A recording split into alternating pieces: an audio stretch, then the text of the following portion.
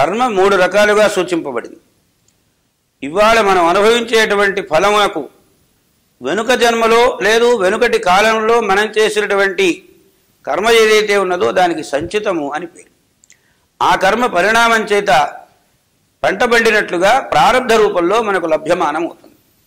సంచితాన్ని కానీ ప్రారబ్ధాన్ని కానీ ఏ మానవుడు మార్చలేడు.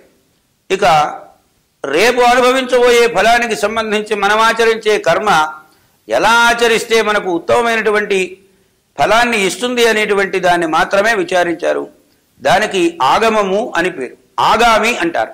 అంటే సంచిత కర్మ, ప్రారబ్ధ కర్మ, ఆగామి కర్మ అని కర్మ మూడు రకాలుగా చెప్పబడింది. సంచితం మార్పు లేదు, వెనక్కి ఇప్పుడు చేసేసాం గనక.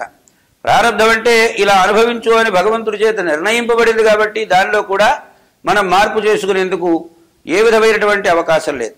అయితే కొన్ని శాంతి కర్మలని చేస్తారు. ఈ శాంతి కర్మలలో ఏదో గొడుగు వేసిన వాడు ఎండ తాకిడిని భరించలేనట్టుగా తాను అప్పటికప్పుడు సేవై ముందుకు పెడతాడే తప్ప, అలాగే చెప్పులు తొడుక్కున్నవాడు ముళ్ళమాటలో నడుస్తున్న ముళ్ళు గుచ్చుకోకుండా ఎలా సేవ అవుతాడో అలాగా ఈ శాంతి కర్మలు ఉపయోగపడతాయి. కనుక శాంతి కర్మలు ఆచరించినా ఇదేదో వాయిదా వేసుకున్న పద్ధతిలో చెప్పులు విడవగానే మళ్ళీ ముళ్ళబాటలో పెడితే ముళ్ళు గుచ్చుకుంటాయి. కనుక మనం చేసే కర్మ పరిశుద్ధంగా ఉండాలి. ఆ చేసే కర్మ యొక్క ఫలము ఇవాళ కాదు, రేపు కాదు, ఏదో ఒక రోజు అనుభవించి తీరవలసిందే. ఇది శాస్త్రం, గరుడ పురాణం కూడా చాలా స్పష్టంగా వివరించి చెప్పినటువంటి మాట. ఇక ప్రధానమైనటువంటి అంశం పుణ్యమో పాపమో మనం వెనక చేశాం. దాన్ని అనుభవించడానికి భగవంతుడు తన అనుగుణమైన శరీరాన్ని ఇచ్చాడు.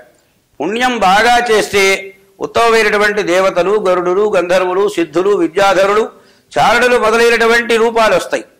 పాపం బాగా చేసామనుకోండి, ఏనుగలుగా, ఎలుకలుగా, చీమలుగా, దోమలుగా, ఇలాగా లోకంలో అనేక రకాల ప్రాణులు నీచ ప్రాణులుగా జన్మ ఎత్తవలసి వస్తుంది. ఇక పుణ్యము పాపము రెండు సమానమైన బలం కలిగి అయినప్పుడు మాత్రమే మానవ జన్మ వస్తుంది. అందుకే శంకర భగవత్పాదుల వారు చెప్పిన మాట, జంతువునాం నరజన్మ దుర్లభం. మనుష్య జన్మ అంత సులువుగా రాదురా అబ్బాయి, జాగ్రత్తగా నీ జీవితాన్ని గడుపుకుంటే భవిష్యత్తులో మళ్ళీ మానవ జన్మను పొందే అవకాశం నీకున్నది అని ఒక హెచ్చరిక చేశారు. అందువలన మళ్ళీ మనం ఈ శరీరాన్ని చాలించిన తర్వాత మానవ శరీరమే పొందాలంటే మరి కాస్తో కూస్తో పుణ్యాన్ని ఆచరించుకోవాలి, పాపాన్ని తగ్గించుకోవాలి. ఈ పుణ్యపాప విచార చర్చ, ఈ సుకృతమో దుష్కృతమో చేసినటువంటి ఈ జీవుడు శరీరాన్ని పొందుతాడు. శరీరంలో బాల్యం, కౌమారం, యవ్వనం, వార్ధక్యం ఇలా క్రమంగా దశలన్నీ నడుస్తూ ఉంటాయి. ఈ పూట ఇప్పుడు మనం చెప్పుకునేటువంటి మాటలు మరణోత్క్రమణ స్థితి ఎలా ఉంటుంది అంటే పుణ్యాత్ముడు ఎలా మరణిస్తాడు, పాపాత్ముడు ఎలా మరణిస్తాడు అనేటువంటి దానికి గరుడ పురాణం మనకు చెప్పినటువంటి సమాధానం. సుకృత దుష్కృతములను అనుసరించి వచ్చిన శరీరంతో బాల్యకౌమారాది అవస్థలన్నింటినీ అనుభవిస్తూ ఎప్పుడైతే శరీరము శైథిల్యాన్ని వహిస్తుందో అప్పుడు వ్యాధి రూపేణ పీడతే, వ్యాధి అనేటువంటిది వస్తుంది. ఎప్పుడైతే వ్యాధి వచ్చిందో ఆదివ్యాధి సమాయుక్తం, ఆ పీడ వచ్చినప్పుడు మానసికమైనటువంటి దిగులు, అంటే నిన్నటి వరకు నాకేమీ లేదు కాబట్టి ఆ వ్యాధి నా అంతటి మనగాడు లేడని ప్రవర్తిస్తాడు. లోకంలో అనేక రకములైనటువంటి అహంకారములు కలిగి ఉంటాడు. అందువలన ఆ దశ దాటి వ్యాధి వచ్చిన తర్వాత అయ్యో నాకు వ్యాధి ఎప్పుడు తగ్గుతుంది, వ్యాధి ఎప్పుడు తగ్గుతుంది అని వ్యాధి కోసం పలవరిస్తూ ఉంటాడు. ఓ డాక్టర్ గారు చెప్పాడు, నాయనా నువ్వు ఖచ్చితంగా వారం రోజులు బ్రతుకుతావయ్యా అంటాడు. అంటే వారం రోజులైనా బ్రతికేది ఇంకో 2 రోజులు బ్రతకచ్చు కదా అని ఆశపడతాడు. జీవితాశ సముత్సుకం అంటుంది గరుడ పురాణం. అంటే చావబోతున్నామని తెలిసిన తర్వాత ఇంకో 2 రోజులు బ్రతికినా చాలు, 3 రోజులు బ్రతికినా చాలు, ఓ గంట తర్వాత చచ్చిపోతా అంటే ఇంకో గంట బ్రతికినా చాలనేటువంటి ఆశా పాశం అనేటువంటిది ప్రబలంగా మనుష్యుణ్ణి పీడిస్తుంది. అయితే మన లెక్కలు మనకుంటాయి. నేను ఇంత పుణ్యం చేశా, అంత పుణ్యం చేశా. ఉదాహరణ చెప్తాను. ఒక దేవాలయంలో నేల మీద ఫ్లోరింగ్ పరిపించాడు ఒక ఆయన. పరిపించిన తర్వాత ఆ పైన పెద్ద పేరుతోటి అక్షరాలతో రాసుకున్నాడు. అక్షరాలతో అయిపోయినాయి. వచ్చిన వాళ్ళు 4 చదువుకున్నారు. ఆ పుణ్యం కాస్త వాళ్ళు పంచుకొని వెళ్ళిపోయినారు. ఒక ఆయన ఫ్యాన్ ఇచ్చాట. ఆ ఫ్యాన్ మీద 3 రెక్కలు, తన పేరు, తన తాతగారి పేరు, తన తండ్రి గారి పేరు 3 రాశాట. రోజు వస్తాట. ఆ ఫ్యాన్ వేసేస్తే తిరుగుతూ ఉంటుంది. తిరుగుతుంటే కర్ర తీసుకెళ్ళి అడ్డం పెట్టేవాట. ఎందుకురా అడ్డం పెట్టావని దుంపవయ్యా అంటే మా తాతగారి పేరు కనపడాలి కదా, మా నాన్నగారి పేరు కనపడాలి కదా, నా పేరు కనపడాలి కదా అంటే అట్టవాడు. కనుక ఎప్పుడైతే మనం చేసిన మంచి పనులు, పుణ్యకర్మలు, మంచి అంటే ఏం లేదండి, శాస్త్రంలో ధర్మము అధర్మము అన్నారు. మామూలుగా లోకంలో మంచి చెడు అన్నారు. తర్వాత పురాణాలలో దాన్నే పుణ్యము పాపము అన్నారు. కనుక పుణ్యకర్మలు ఎక్కువ ఆచరించాలి, పాపకర్మలు తెలిసి తెలిసి ఆచరించకూడదు, వాటిని వీలైనంత వరకు తగ్గించుకోవాలి అనేటువంటిది సారభూతంగా చెప్పినటువంటి మాట. అయితే ఏది చేసినప్పటికీ ఎంతకాలం బ్రతకాలనుకున్నా నువ్వు బ్రతకాలనుకున్నంత కాలం బ్రతకనే లేవు. ఎందువలన నీకు ఆయుర్దాయం భగవంతుడు ఏదో శ్వాసకోశంలో ఇస్తాడు. ఆ శ్వాసలు ఎన్నో లెక్క ఉంటుంది. ఆ ఆఖరి శ్వాస కాగానే ఈ ప్రాణవాయువులు ప్రాణ, అపాన, వ్యాన, ఉదాన, సమాన ఇవి మహాప్రాణములు ఉన్నారు. దేవదత్త, ధనంజయ, క్రకర, నాగ, కూర్మములు అనేటువంటివి ఉపప్రాణములు ఉన్నారు. ఈ మహాప్రాణములు ఉపప్రాణములు ఎలాంటివంటే హృదయస్థానంలో ప్రాణవాయువు ఉంటుంది, అపాన స్థానంలో అపానవాయువు ఉంటుంది.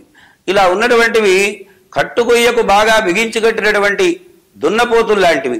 శరీరాన్ని వదిలి వెళ్ళేటప్పుడు ఆ యమదూతలు ప్రాణాలను తీయడానికి ప్రయత్నం చేస్తుంటే కట్టుకొయ్యను తెంపుకొని ఎలాగైనా సరే బయలుదేరాలని దున్నపోతుల్లాగా ఈ ప్రయాణం చేస్తాయి. అది ఎలా ఉంటుందన్నారు ఆ మరణయాతన. శతవృశ్చిక దష్టశయా పీడాస అనుభూయతే. 100 తేళ్లు కలిస్తే ఎంతటి భయంకరమైనటువంటి బాధ కలుగుతుందో అంత బాధలు పొందుతాడు. అందుకనే మరణం అంటే ప్రతి మనుష్యునకు భయం. అందుకే అపమృత్యు నివారణం. మృత్యు నివారణ ఎవరూ చేసుకోలేరు, అపమృత్యు నివారణం మాత్రం చేసుకునేందుకు అవకాశం ఉందంటుంది శాస్త్రం. త్ర్యంబకం యజామహే సుగంధిం పుష్టివర్ధనం ఉర్వారుకమివ బంధనాన్ మృత్యోర్ముక్షీయమామృతాత్తు. కనుక మృత్యు అనేటువంటి దాని నుంచి తప్పించుకోవడానికి అపమృత్యువుకు అవకాశం ఉంది, కానీ యథార్థమైనటువంటి మృత్యువుకు అవకాశం లేదు. దీనినే పోతన గారు ఎల్లి నేడైనా 100 ఏళ్లకైనా శరీరమునకు పతనం తప్పదు. అది ఇవాళ జరగచ్చు, రేపు జరగచ్చు, లేదు 100 ఏళ్ల తర్వాతనైనా జరగవచ్చును అంటారు. కనుక మృత్యువు తప్పించుకోవడం అనేది సాధ్యం కాదు, కానీ ఆ మరణయాతన అనుభవం మాత్రం ఏ జీవునకైనా తప్పనటువంటిది. అయితే భగవంతుడు ఒక ప్రార్థన చేయమన్నారు. అనాయాసేన మరణం వినా దైన్యేన జీవనం దేహాంతే తవ సాయుధ్యం అనుగృహీష్వమే ప్రభో. ప్రతిరోజు దేవుడి దగ్గర, ఓ దేవా, నీకు మరణం అంటూ ఎలాగా తప్పదు కాబట్టి శ్రమ పడకండగా, ఆయాసపడకండగా ఈ ప్రాణవాయువులు ఉత్క్రమణం చెందే అనుగ్రహాన్ని చూపు. వినా దైన్యేన జీవనం. ఆస్తిపాసులు కోట్ల కొలది సంపాదిస్తారు, వారికి కాస్త వీరికి కాస్త వీరికి కాస్త పంచిపెట్టేస్తారు. పంచిపెట్టేసిరా నీ చేతిలో ధనమేది? ధనం లేదు. నాయనా అబ్బాయి పురాణానికి కడుతున్నారా, ఒక 10 రూపాయలు పంతులు గారికి ఇవ్వాలనుకున్నాను, ఇవ్వరా అని అడిగితే అసలే దండగ నీకు తిండి పెట్టడమే అనే కొడుకులు పుట్టిన ఈ కాలంలో నీ చేతిలో ఆర్థిక వ్యవస్థ లేనప్పుడు నువ్వేం చేస్తావు? కనుక వినా దైన్యేన జీవనం. వారు చేయలేదు వీరు చేయలేదు అనుకోకుండా నా జీవితం సుగమంగా నాకు గడిచిపోవాలి భగవంతుడా, అలా అనుగ్రహించు అని భగవంతునకు నమస్కారం చెయ్యాలి. అయిన తర్వాత చనిపోతాం ఎలాగా? చనిపోయిన తర్వాత ఆ శాస్త్రంలో గరుడ పురాణంలో చెప్పినట్టుగా నరకలోకంలోకి వెళ్ళి ఆ రంపాల కోతలన్నింటినీ అనుభవిస్తూ బాధపడకుండగా, స్వామి నేను మరణించగానే నీ పాదాల సన్నిధికి వచ్చేట్టుగా అనుగ్రహించవయ్యా అని భగవంతుణ్ణి ప్రతి నిత్యము సూర్యోదయాత్తు సూర్యాస్తమయం వరకు ప్రార్థన చేస్తూ ఉంటే ఆయన అనుగ్రహం మనకు కలిగితే తప్పనిసరిగా ఉత్తమమైనటువంటి లోకగతులు కలుగుతాయి. పరమేశ్వర సన్నిధానంలో మనకు స్థానం అనేటువంటిది దొరుకుతుంది. ఇది బాగా పండినటువంటి హృదయాలు కలిగిన వాళ్ళు చేసేటువంటి ఉపాసనా విధానం అన్నారు. ఆ ఉపాసనా విధిని అనుసరించినటువంటి వాళ్ళు ఆ ఉత్తమమైనటువంటి దివ్యస్థానానికి చేరుకుంటారు. చేరుకోవాలంటే చాలా మెట్లు ఎక్కాలి. ఏవి చేయకూడదో తెలియాలి, ఏవి చెయ్యాలో తెలియాలి. ఆ చేయకూడని పనులు చేయడం మానేయాలి, చేయవలసినటువంటి పనులు ఖచ్చితంగా చేయాలి.